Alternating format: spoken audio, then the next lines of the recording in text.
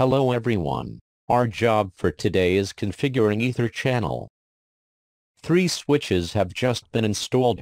There are redundant uplinks between the switches. Usually, only one of these links could be used, otherwise, a bridging loop might occur. However, using only one link utilizes only half of the available bandwidth. EtherChannel allows up to 8 redundant links to be bundled together into one logical link. In this lab, you will configure port aggregation protocol, a Cisco EtherChannel protocol, and link aggregation control protocol, an IEEE 802.380 open standard version of EtherChannel. Part 1. Configure basic switch settings. Step 1. Configure basic switch parameters. Configure all required ports as trunks, depending on the connections between devices. Note that if the ports are configured with dynamic auto mode, and you do not set the mode of the ports to trunk, the links do not form trunks and remain access ports. The default mode on a 2960 switch is dynamic auto.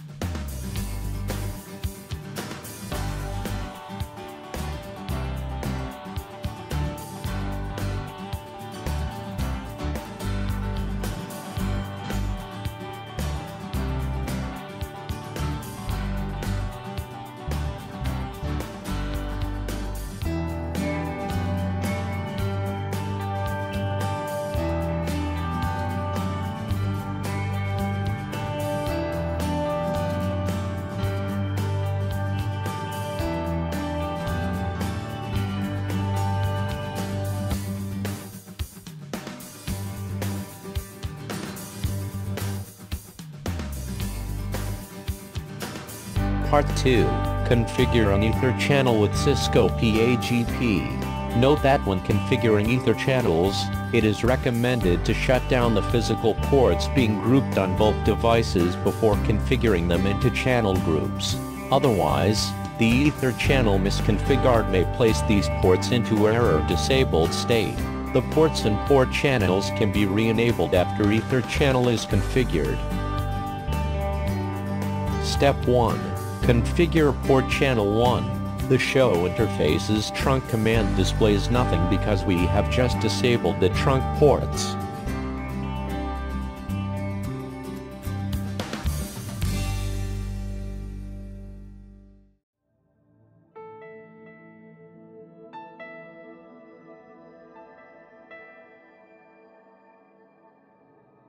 On both switches, add ports F0/21 and F0/22 to port channel 1 with the channel group 1 mode desirable command.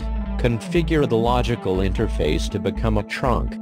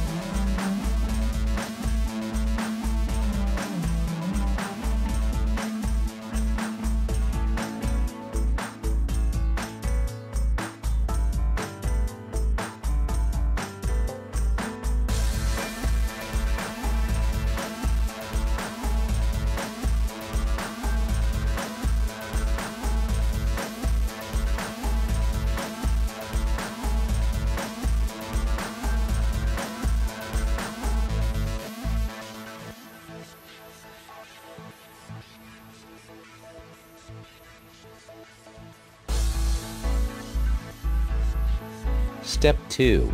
Verify port channel 1 status.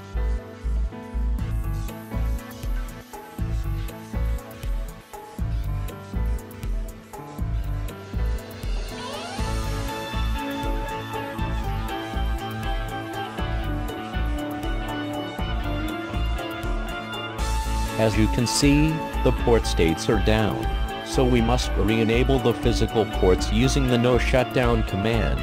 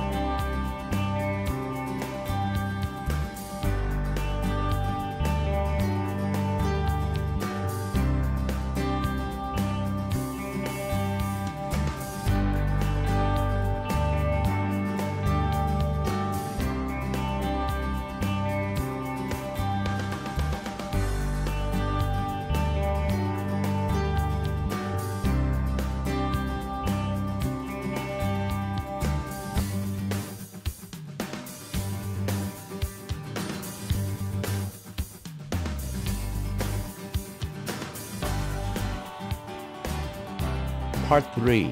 Configure an 802.3 ADLACP EtherChannel. Step 1. Configure port channel 2. In 2000, the IEEE released 802.3 AD, which is an open standard version of EtherChannel. You must use a different port channel number on S1 than 1, because you already used that in the previous step.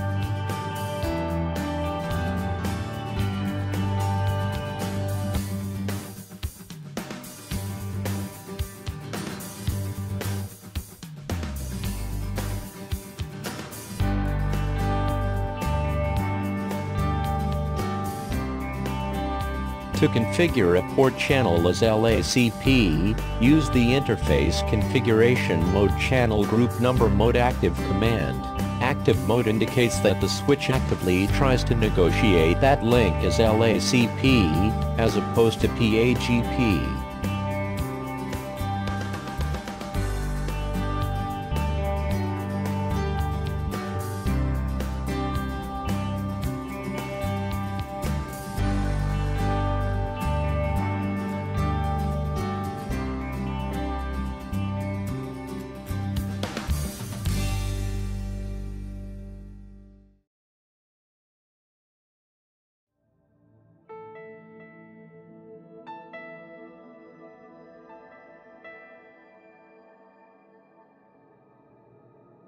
Step 2.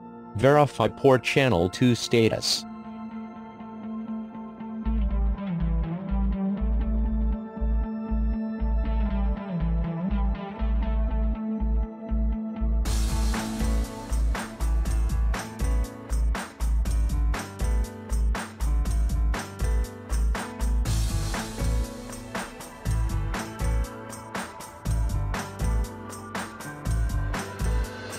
Part 4.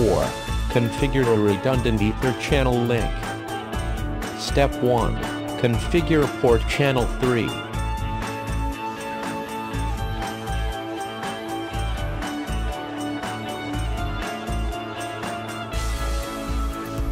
On switch S2, add ports F0/23 and F0/24 to port channel 3 with a channel group 3 mode passive command. The passive option indicates that you want the switch to use LACP only if another LACP device is detected.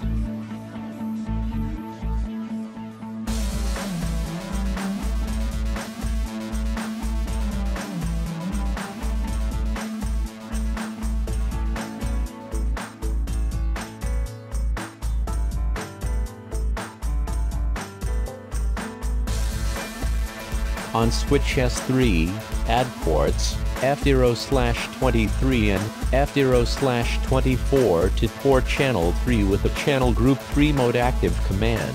The active option indicates that you want the switch to use LACP unconditionally. Statically configure port channel 3 as a trunk interface.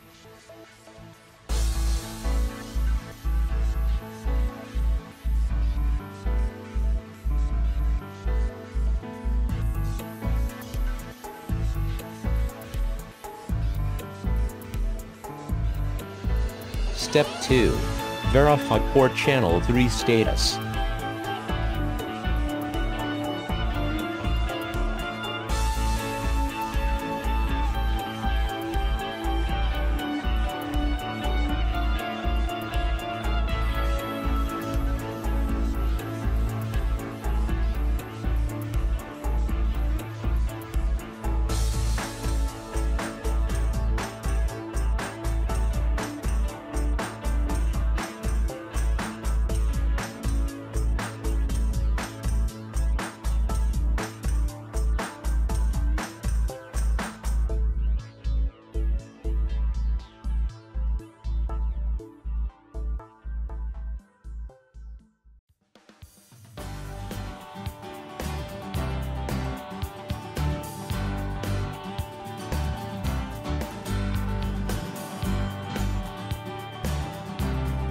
Port channel 2 is not operative because spanning tree protocol placed some ports into blocking mode.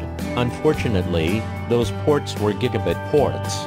To restore these ports, configure S1 to be primary route for VLAN 1 or set the priority to 24,576.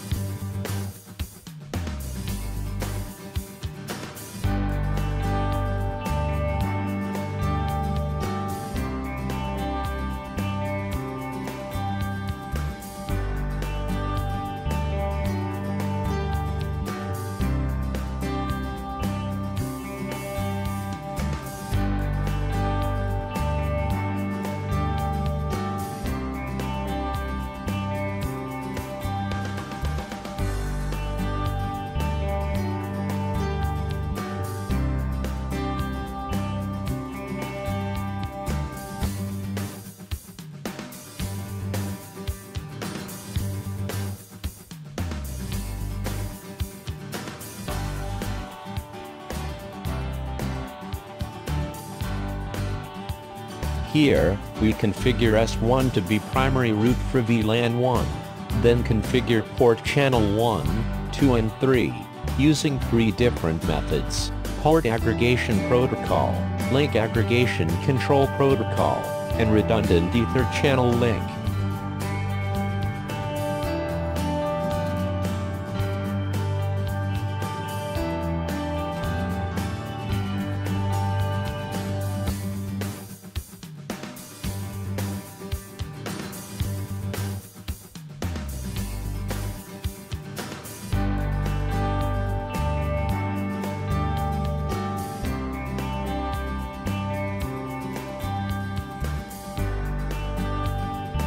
That's all for this activity.